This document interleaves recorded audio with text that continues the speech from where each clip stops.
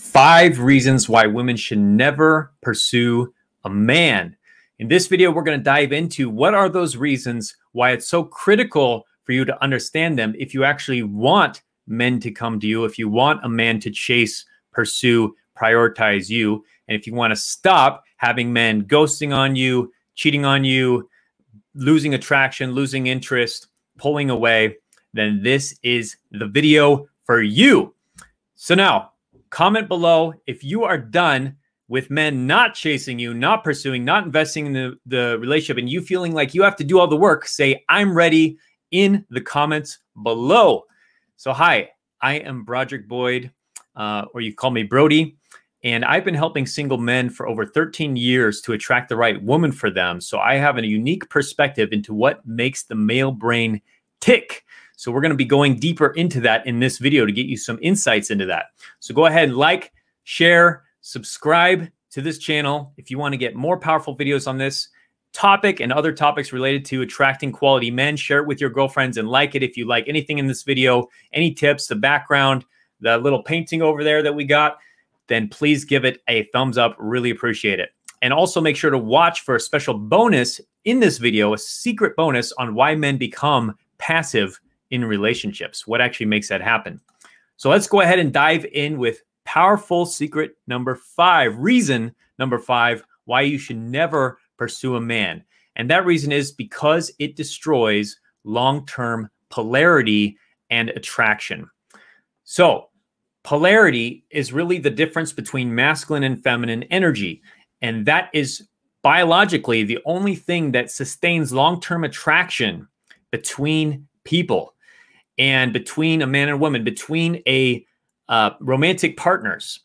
And it happens because of the differentiation in roles and energy that creates that chemistry that says, hey, let's reproduce. Hey, let's have a family. That is what is created on an unconscious level when you create that feminine, masculine polarity with your man. And if you are the one taking the masculine role, if you're taking charge, it becomes impossible for him to take that role. So that is why it is so important not to destroy that long-term polarity and attraction by you taking it away from him, because he can never step into it. Now, this reminds me of a story actually of one of our clients when we just started working together. She was flying to go see a man. There was a man she was interested in. She'd been talking to him back and forth. He had visited her in California, and she said she decided to plan a trip to go to Chicago, where he was living, to visit him. And this was already putting her into a more chasing role, right? A more pursuing masculine role. And so the problem was when she got to Chicago, she had taken that initiative, right? She had gone for it. She's like going for the relationship. When she got there, they actually hung out together a couple times. But the problem was he wasn't attracted to her. He lost that attraction. He lost the spark when she came. And he couldn't even kiss her. He wouldn't even kiss her when she was visiting for like, I think it was 2 or 3 days. There was no physical attraction, no physical intimacy. They were connected as friends. They talked, but that passion, that spark had gone away because she had taken that role. So very important. So don't fly across the country to chase your man. Don't drive to him. Don't overly invest to make things happen. And especially don't set up the date and try to initiate and set up a meeting like that, because that'll definitely put you into that masculine role. Next, powerful reason number 4 is how a relationship starts is generally how it will continue. So if the relationship starts with you taking the masculine role, you initiating, you making everything happen, don't expect that that's going to magically change at some point. That all of a sudden, once you're married, or all of a sudden, once you're engaged, or once you're exclusive, or at any point in the future, all of a sudden, magically, he's going to start taking that role, and he's going to start putting in the effort, putting in the work, taking the masculine role, because it's generally not going to happen. 99.9% chance it's not going to happen. People rarely change. That's pretty common knowledge. But relational dynamics rarely change as well. So think of it as like in the beginning stages of meeting a man or dating a man or being romantic with a man, you're laying that foundation for how your relationship is going to look like long term. Now, people often get into the illusion, and I think generally a lot of women that we've seen that we work with get into this illusion as well, that someday he's going to change. Once I just love him enough, once I do enough for him, once we're committed, once we have a kid together, oh, God forbid that, now he's going to shift. And now he's going to start, treating me with more respect. Now he's going to start coming to the relationship. Generally does not happen. So do not expect it to. And so make sure in the beginning moments, you are on point with you taking that feminine role, you owning your femininity so that he can take that masculine role. He can actually start investing. And if he's not doing it, then it's not the right relationship for you, because it's generally not going to change. Don't expect it to change 5 years down the road. That's going to be the way it always is. You have to have that mindset so you avoid getting hurt. Now, this reminds me of a story actually with my first relationship with a girl I fell in love with in college. And our relationship started off very dramatically. Her coming to my apartment at 1 a.m. in tears because she was depressed and her ex-boyfriend was still texting her. And there was just a lot of emotional issues and drama. And of course, that's how the relationship started. And that's exactly how the relationship ended as well. So a lot of drama, nothing on, no fault of hers, but the relationship, I mean, she had issues to work out. I had issues to work out for sure. But the relationship dynamic was pretty much set in the beginning, which this was a dramatic relationship. This was a relationship where I needed to be the supporter. I needed to care for her. And of course, that didn't really change throughout our relationship. There were small improvements, but for the most part, that was exactly how the whole relationship was for 2.5 years. So don't expect it to change, because it probably will not. Now, if you haven't joined yet our free Magnetize Your Man dating support Facebook group, I highly recommend joining that now. You can go to Magnetize, go to mymfbgroup.com, or go to Facebook and type in Magnetize Your Man. You'll be able to find the group there. We're having all these juicy conversations in there and be able to talk about this specifically for you as well, get support with where you're at. So highly recommend joining that community. It's amazing. We have almost over 5,000 women in there right now. Highly recommend that. So let's go ahead and dive into powerful reason number 3, which is it trains him to be passive and not to invest. So if you're chasing him, if you're pursuing in the relationship, you're actually training him to be passive, to say, well, why would I change? It's coming to me. You're doing everything for me. You're initiating. You're texting all the time. You're calling all the time.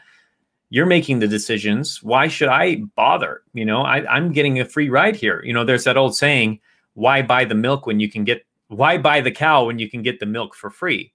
So it's the same principle here, is if you're so busy giving away the milk for free in terms of you're the one investing, you're doing all these things, you're initiating, why would he feel like he needs to invest anymore? Why would he need to do anything? And it actually really reminds me of a story where I dated a woman when I was in Hawaii. This was after my first breakup, after I had a deep depression, worked on myself, hired my own dating coach. I ended up moving to Hawaii from Corvallis, Oregon. And I started really just dating, meeting new women.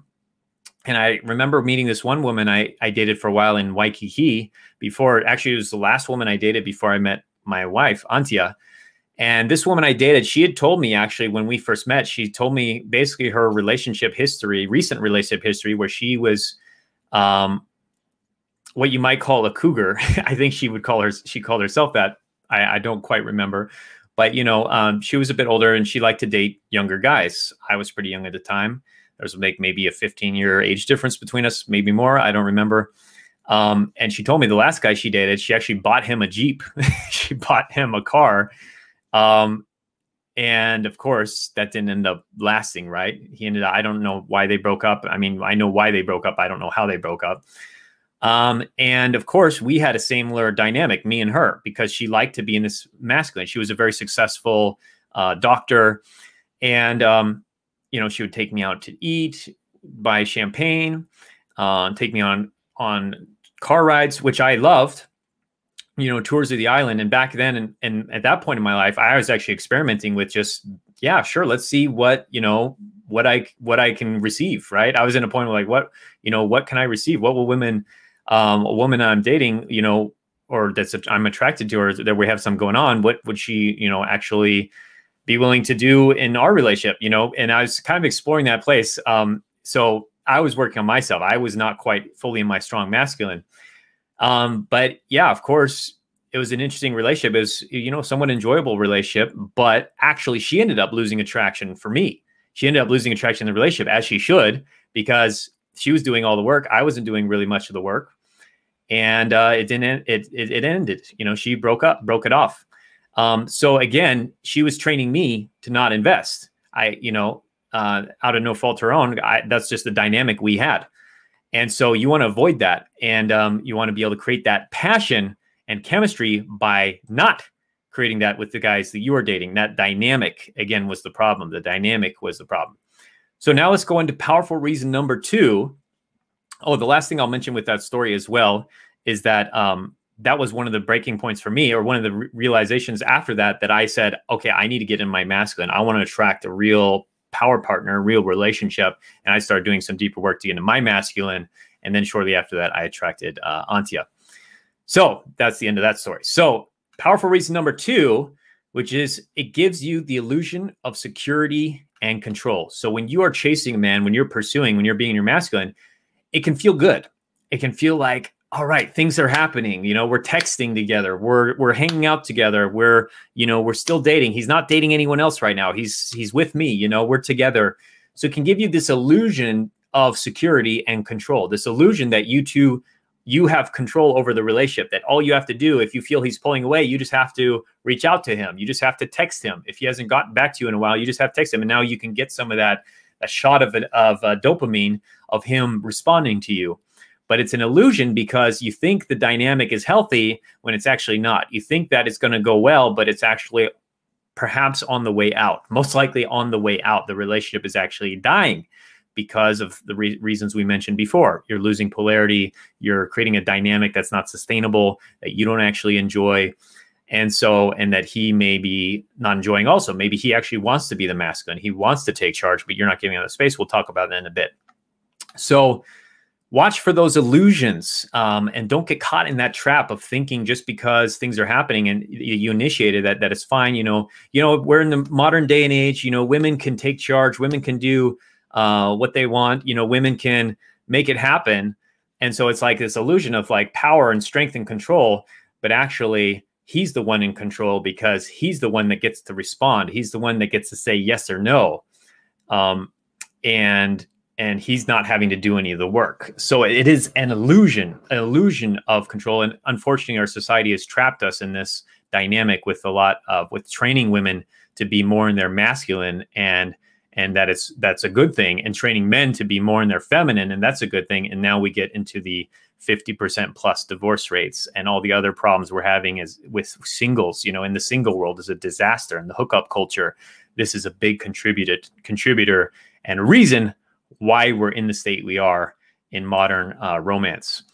So it reminds me of a story as well, of a woman who contacted us, and she told us how she had just had this relationship where she thought she found the guy, right? She thought she met him, and she really wanted to get things going. You know, she was older. She wanted to have kids, wanted to get things going. And so she wanted to really speed things up with him and really go really deep, really fast. And in fact, she recommended they start seeing counselors early on and getting support to because they were having some issues, but trying to make sure, let's just speed it up. We're going to make this happen. We're going to get it going. And even like to visit his parents right away. So she was pushing for that, and visit his parents, and him to visit her parents, her to visit his parents, and just really on this, like, let's get this going because I got to have kids, right? I want to get it going now. The problem was she was taking charge. She was forcing it. She was pushing it too fast, pushing. And of course, ended up bursting out the relationship in flames.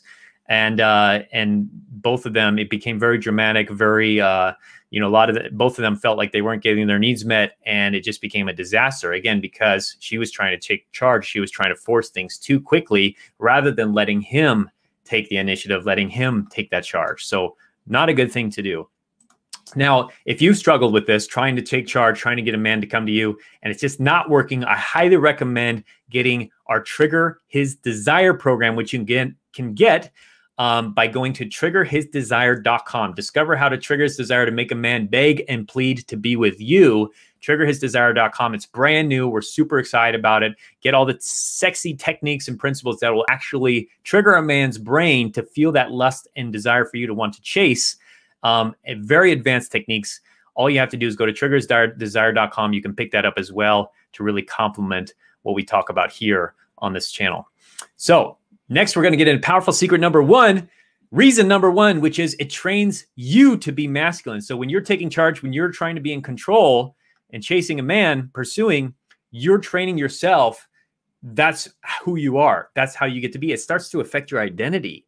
You start to see yourself as, I'm a take charge woman. I'm a masculine woman. I am, I create my reality. I do what I want.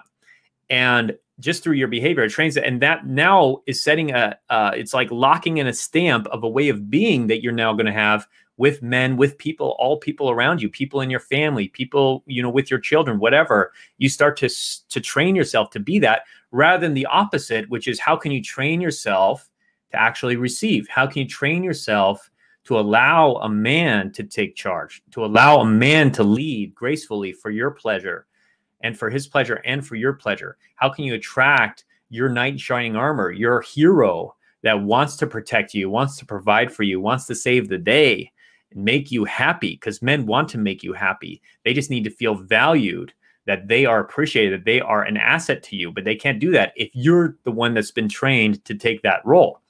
So this reminds me also of a client who, before she came to us, she was really struggling with being trained in her masculine. You know, she was in the corporate culture. She was an achiever, very successful. The problem was that she had brought that into her romantic life.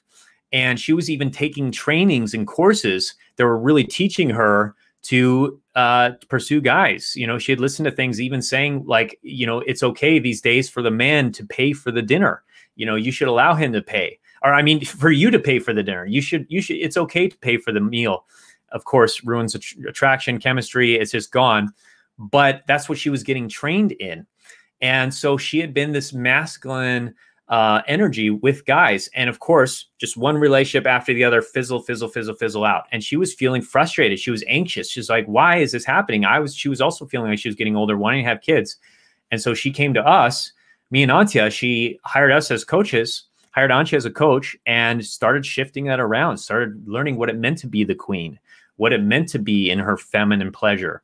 And she started attracting guys who were taking that initiative, and she attracted her husband, and they ended up getting married, and they now have a beautiful baby. So that is the power of shifting it around. Even if you have been trained in the past, that can all be reversed. It's not your fault, because again, society is often teaching men and women to be this way, especially women. And it's really creating a lot of damage, but you can reverse it with the right coaching, the right education, the right training, and the commitment. And you can create what you're always meant to have, which is a happy, harmonious, long-lasting relationship with a man who cherishes you, who values you, who treats you like you are just diamonds to him, who feels you're the most beautiful woman in the planet, because he gets to be your man. He gets to be that for you. He gets to bring his masculine energy to the table in its full glory to be your king. So that's the power of that. So I also love to hear from you today. Comment below what has been your experience with pursuing a man or not pursuing a man, or having a man pursuing you.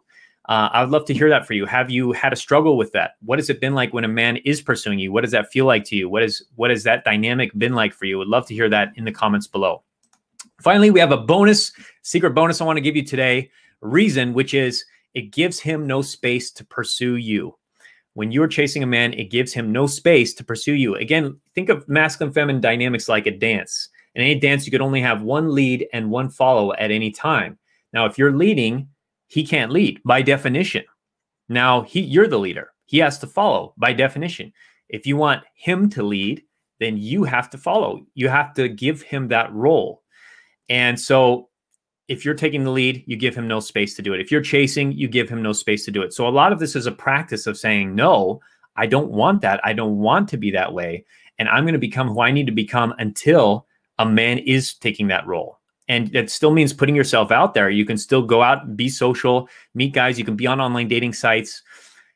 And you could even reach out to guys if you're just reaching out from a social place, but not from a romantic interest place. If you're just a social butterfly, that's totally fine. There's a difference between being a social butterfly and hitting on a man. That's when you enter your masculine. That's when you're trying to get something from him. So allowing this to where a man can actually take those actions with you and be the chaser. Now you can actually give him that role and he will take that role. And that's the new standard you're setting for yourself, that's all you will accept, and you'll become the most feminine, most glorious, most beautiful, queenly woman you can be until you create that, because that's what you want. That's the kind of life you want. You want a life where men are catering to you, quality men. They're coming to you. They're worshiping you and wanting to be your hero and provider. So this also reminds me of a story when I first met Antia. We had been dating for about 3 months, and then she had to actually move to San Francisco. And she was saying, I'm moving to San Francisco. And that within me presented a challenge. You know, do I let this relationship go and she's just going to go to San Francisco, or do I follow her? And I decided to actually take that initiative and follow her to San Francisco. Yeah, I was going there for other reasons. And I had business goals also that I want to accomplish there. But it was a big part of it was me wanting to continue to be with her, not wanting this to end. So I moved as well from Hawaii to San Francisco, and we continued dating, and I got to chase her in that sense. And of course, propose to her several months after that. Very shortly after that, actually, I think it was only a month and a half or so that I proposed to her after we moved. So very powerful, but I could only do that if she was giving me the space to chase her, not if she was constantly chasing me and saying, where are you going? Or I'm going to stay here. I'm texting me all the time. I couldn't have been able to do that.